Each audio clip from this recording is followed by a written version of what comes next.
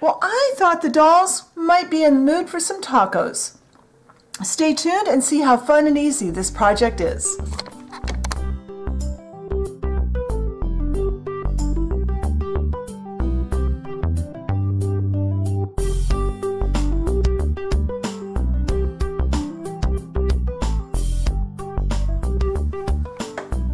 All right, we are going to start by making some corn tortillas, which we'll make into taco shells. Now you may notice, I don't have polymer clay in front of me. I have a piece of cardstock. Yeah, we're gonna make our tortillas and then our corn tortilla shells out of cardstock for several reasons. Number one, it's a project I've been wanting to play with for a very, very long time. I don't even know where I got the initial instructions from, which I've had to kind of edit up and kind of change up a bit to do today because I couldn't get some of the materials. The instructions were so old that stuff that it called for wasn't available anymore. But something I've been wanting to play with. So we have a cream colored piece of cardstock, and I cut this. It's 8.5 wide by about 3 inches, and this will probably be way more than I'll need. And a warning, this part of our project is really, really, really messy, so be prepared for that. So we are going to start with our cream colored cardstock. You could use a light tannish beige color. I didn't have anything light enough in a beige, but I kind of played around with this already this morning, and I like how it's looking. So we're going to work with 3 colors of craft paint. I have Folk Art in Moon Yellow. You want just kind of a deep, kind of brightish yellow color. I have Golden Sunset from Apple Barrel, which is a yellow ochre color. And then finally we need a brown, and I'm using Woodsy Smoke. It's my favorite brown that I've got currently. I really like how it looks on things. So we're going to start with our moon yellow, our deep yellow. You just don't want a lemon yellow. You want something that's going to have some depth to it, and just squirt it right on your paper is fine. And use a paper towel because you really want to rub it in. You don't need a paintbrush for this. And I'm going to leave this end up here bare so that I don't have to get my fingers quite as messy. So that's our first coat. Now while this has still got a little damp to it, we don't want it to set up yet. We're going to take our yellow ochre color, put out a little bit on our work tile or any surface, get another paper towel and just crumple it up. And kind of dip it in and then, because you're going to kind of, almost like you're sponge painting this with the paper towel, you're just dabbing the yellow ochre on pretty evenly across. You want to still see that yellow. And we can still see a bit of that cream color underneath too. There are places where the yellow is a little thinner. A white, I think, would be too bright. The colors wouldn't play as well with a white paper. That's why I'm using a cream color.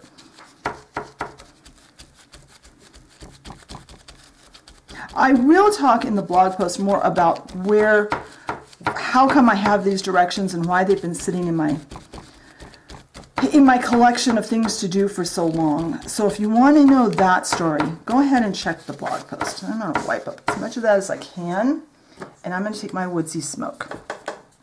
This is where this gets extremely messy. A little bit out, get a toothbrush, an old beat up old toothbrush, and a toothpick. And really work that into your brush. And I find it's a little less messy.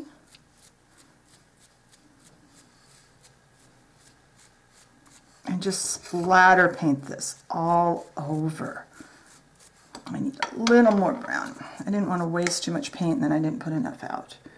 But you could use any brown you've got in your paint collection. You can see how much paint I've got all over me. It's also all over my shirt.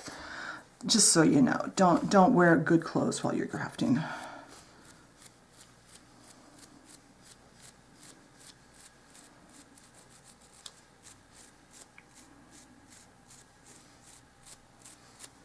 And that, I'm going to continue to get this so I've got this more even, so because I'm missing this area here because my paint's going this way. I'm going to get this finished up. I'm going to let it dry. I'm going to do the other side because we need both sides of our paper finished. And when both sides are dry, I'll come back and we'll talk about the next step. All right, so now that this is all painted and the paint has dried, it's time to cut our tortilla shapes out. And that's simply going to be a process of cutting out 1/2 inch circles from this. You could use a hole punch. Personally, I've got my Cricut sitting on the end of the table because I needed it for something else this week and I've been too lazy to put it away. So I am going to take this opportunity to just go ahead and cut this up with a 1/2 inch. I'll just set up a 1/2 inch circle, get as many on as I can on this size paper, and let the Cricut do all the work. When I have it all cut and have them off the mat, I will come back and we will move on to the next step. All right, here's all my corn tortillas all cut and ready to go. I did take, I mixed some of the 2 yellow colors together, and I used a Q-tip and I just covered the edges and any spots where the paint had come off when I punched them out. And remember, I did this with my Cricut, and my blade's a little bit dull, so it did do a little tearing on a few, so I did have to do some touch-ups. So this paint is drying, and meanwhile, we are going to start making some of our components that are going to go into our tacos. And what I have here is a piece of clay. It is about equal parts a red. I believe this is an old package of Sculpey 3 in Red Hot Red, and then an equal amount of translucent, or about an equal amount. We won't need a whole lot for this. And what I'm going to do is just kind of push this down on my tray. I've got yellow paint all over myself. And I'm going to dice this up into pretty small pieces. And if we don't use all of this today, that's perfectly all right. I can bag this up in a little plastic bag and put it in my cabinet where I keep little extra pieces of clay. And I can use this on another project sometime. Also, we're going to, if you want to make a scene with tacos, because we're not going to fill all the taco shells, we're going to make some shells empty. So you could really set up like a little taco making scene and have some of these tomatoes in a bowl, or you can use them in a future thing. This would be cute in a little miniature salad. It could be anywhere. So I'm going to continue dicing this up, and then I'm going to transfer it to a paper plate. I'm going to bake it for I'm only going to bake this about 5 minutes. I don't even need it to be cured all the way because it will be baked again on the taco. So when that's done, I'll come back and we can make the filling for our meat filling for our taco shells, our lettuce, and some cheese strips. And by that time, my tortillas will be dry and we can finish these tacos up. So I'll be right back. All right, now I got my tomato pieces. They're all baked and cool. They're cooling off now. So I need to create the meat filling and then the lettuce and cheese. So what I'm going to do for the meat is the same, pretty much the same thing I did last week when I did the enchiladas. And that is, I've got kind of a reddish brown clay and a dark brown clay. Exact colors don't matter. And if you've got a third color you want to throw in there, that's fine. We're just trying to get a little bit of variation in the color. And then after I chop it, I kind of mix it together and chop it up a little more.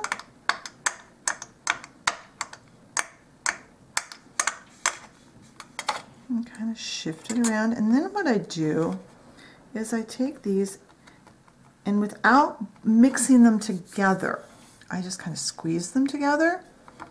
And I'm going to make a thin snake that's got this kind of mottled, not really marbled color, but a mottled color that is just these 2 colors of brown, or however many colors of brown you want to do. It just kind of gives the impression of a cooked meat. I'm going to put that to the side. Now I have some fairly bright, kind of a limey green, because I didn't really have a color I really truly liked really well in my stash this morning in my greens. I don't know. I wasn't really feeling the greens I was seeing. Sorry, I'm digging through my bin of clays I brought to the table because I need to get approximately the same amount of translucent.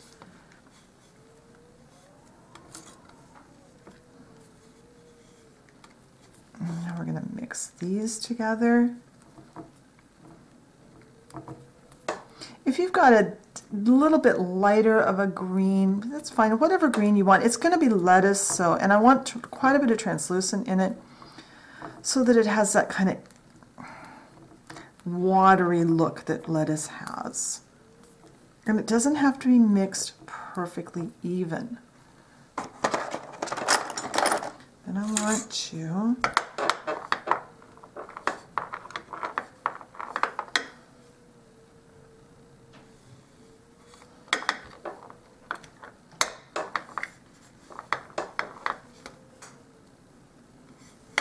out.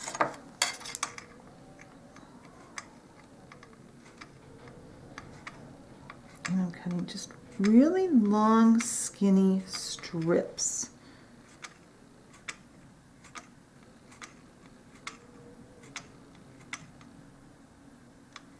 And I'm not really being careful to keep them straight or the same or anything like that.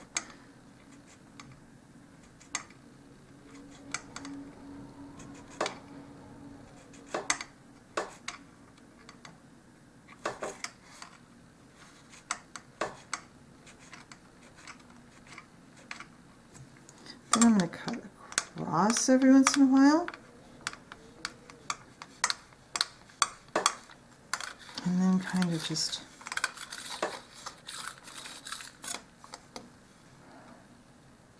and I think I'm actually going to bake this off now in this position so that this also is ready to go to be put on. That way I can break it apart. But let's go ahead and get the cheese shreds made first, and we'll do those at the same time. Should have done this when I did the tomato, and I didn't even think of it.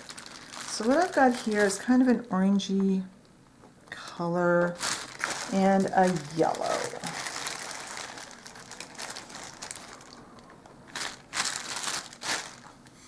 And we're going to blend this together. And this will become our cheese. And apologies if you're hearing that wind blowing. We have a really bad windstorm going on right now. And the window next to me makes a lot of noise when it's windy out. Now again, I'm rolling this out just as thin as I possibly can, to the point where it wants to kind of break. And again,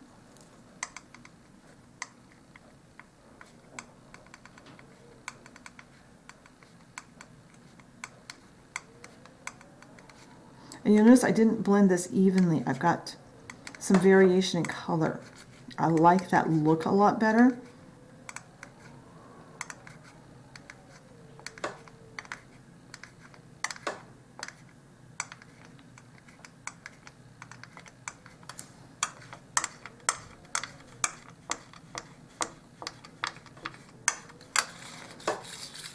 And I want to kind of roll this as it comes up. That way my cheese will have some movement. Same with the lettuce. I kind of rolled it up as it peeled off. Now I'm going to bake these for 5 minutes, and when those are baked and cooled, I'll break them apart and I'll come back and we can start some assembly.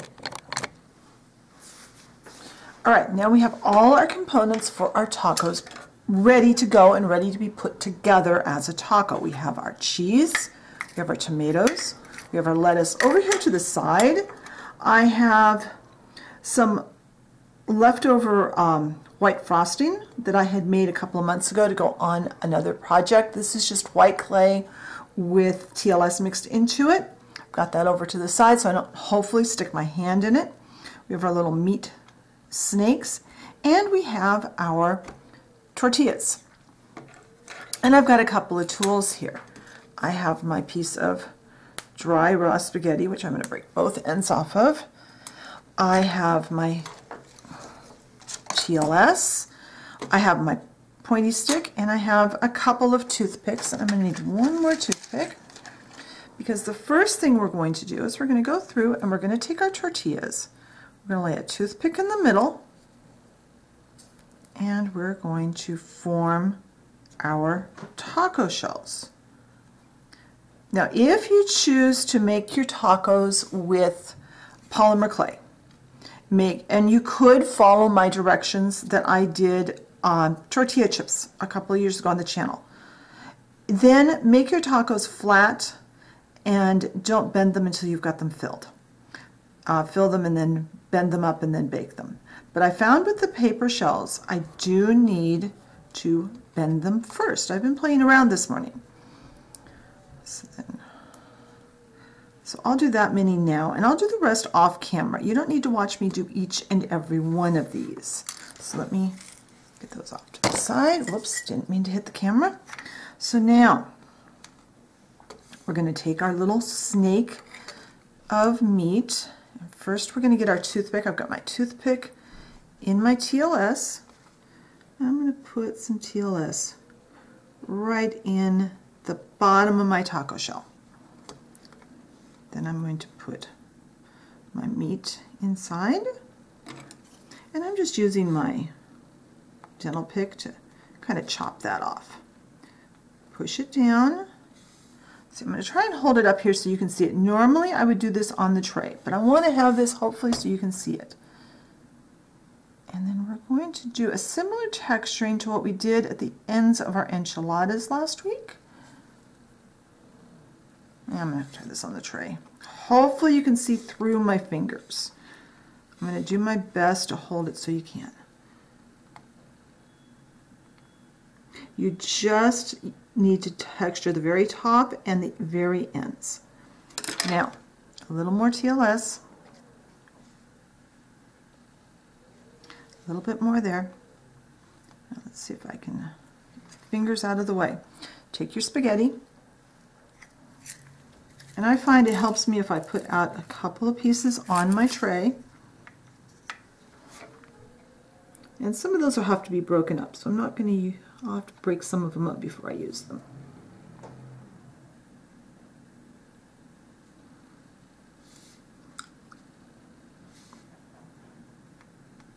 There. So let's get a little bit of our lettuce mixture and kind of break it up.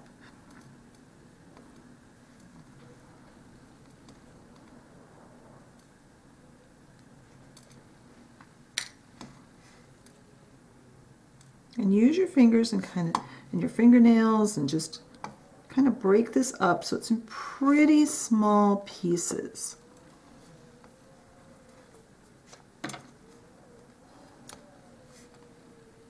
I'm trying to keep my fingers out of the way so it's a little harder to get these where I want them.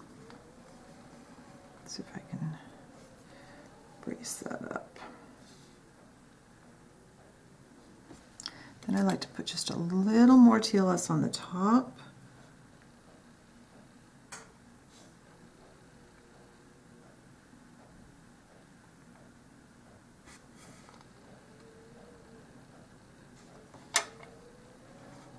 Get a little bit of our cheese mixture out.